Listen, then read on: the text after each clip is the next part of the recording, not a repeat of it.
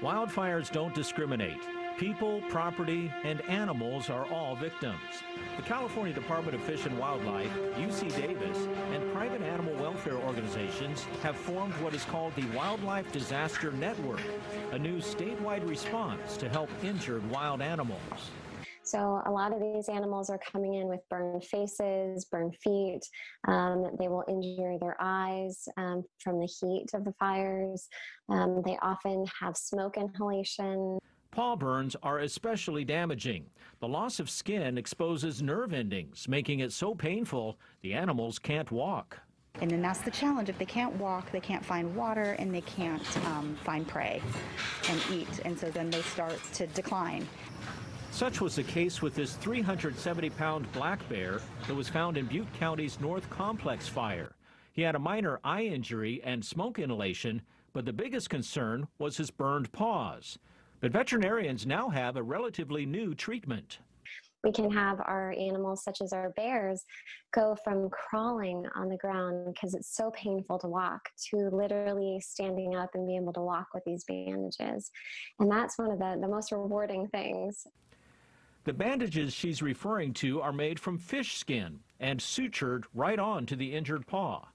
We saw such an improvement with using them that we have used them since on several other animals. We've done about 13 different species now, and it's made a world of difference for controlling their pain and getting them healing better and faster, as well as, if they get the bandages off, it's not a big deal that they eat them. The idea came from doctors in Brazil who've been using tilapia skin to treat human burns. California veterinarians started using fish skin after major wildfires here 3 years ago.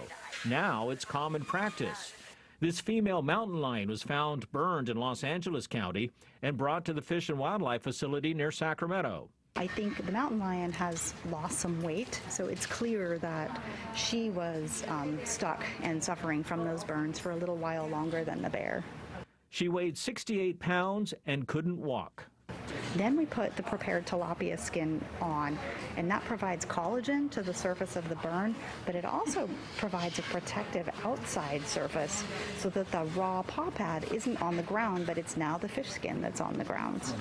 So far this year, California's Wildlife Disaster Network has treated 4 bears and 4 mountain lions, plus foxes, coyotes, bobcats, and other animals. These mountain lion cubs are recuperating at the Oakland Zoo after they were found burned. But not every wildlife encounter ends in success. Sometimes if we think that they do not have a good chance of survival, we can actually stop their suffering. And that's really important to recognize as well, because it's not okay to leave these animals out there suffering. But that injured 370-pound bear is going home. Outfitted with a GPS collar, he was trucked back to the mountains. His burn injuries healed enough for him to be returned to the wild. The bear that could only crawl a few weeks ago showed he's now ready to reclaim his domain.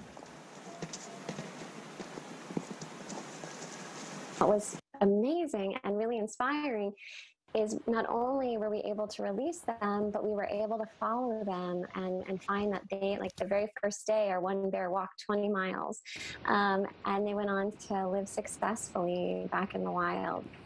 In San Francisco, Ken Wayne, News Nation.